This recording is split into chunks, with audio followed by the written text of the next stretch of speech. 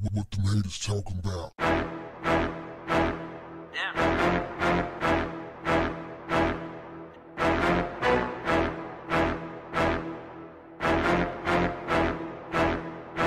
What's up, family? On Tuesday, Crooked Congress introduced the Protect and Serve Act, legislation created to address violence against police. The House of Representatives and the Senate introduced their individual versions of the bill, with the Senate version designating violence against police a federal hate crime.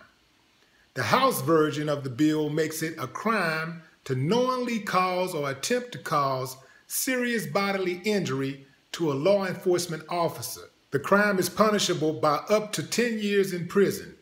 If the crime results in the death of a law enforcement officer, or the crime involves kidnapping or the attempt to kidnap or kill a law enforcement officer, then the sentence can carry up to life in prison. The Senate version was introduced by Senators Orrin Hatch, Republican, and Heidi Heitkamp, Democrat, using language that mirrors the language used in hate crime laws aimed at protecting marginalized groups.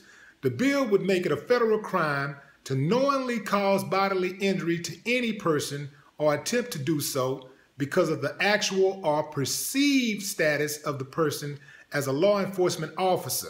The ACLU, along with Human Rights Watch, the Leadership Conference on Civil and Human Rights, and the NAACP Legal Defense and Educational Fund wrote a letter to the Senate asking that senators oppose the introduction and co-sponsorship of this bill, writing in part, "Extending hate crime protections to law enforcement officers is a profoundly inappropriate and misguided proposal for several reasons. First, police already have substantial protections under the federal and state law, rendering this bill superfluous.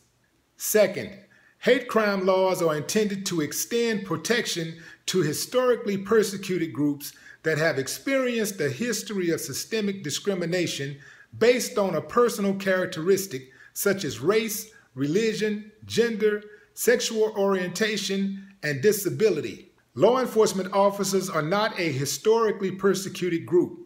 Third, this bill signals that there is a war on police, which is not only untrue, but an unhelpful and dangerous narrative to uplift. Fourth, bills similar to Protect and Serve that have been introduced in states around the country, so-called Blue Lives Matter bills, appear to be a political response to the growing national movement for police accountability in the face of continued killings and assaults on unarmed African Americans. Therefore, this bill is divisive and will have a negative impact on the relationship between law enforcement and the communities they serve."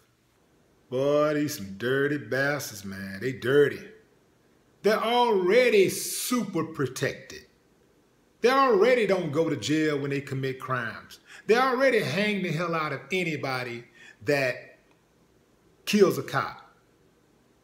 Cop can be beating you up and hurt their foot while they're kicking you in the ass and charge you with assault.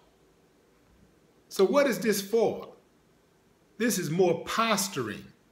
This is that us against you mentality. Us against them mentality. That's what they have.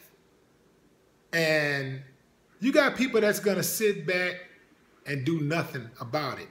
This is why the politicians behave the way they behave, because they're not being held accountable. But this is why people say your vote counts, especially on local and state levels. You can get a whole lot more done on a local and state level as opposed to trying to go straight to the top and decide who you want to have as your president. These politicians run it, man, and they're only going to get away with what the constituents allow them to get away with. So just remember that when you go to the polls. Remember the ones who voted for this legislation.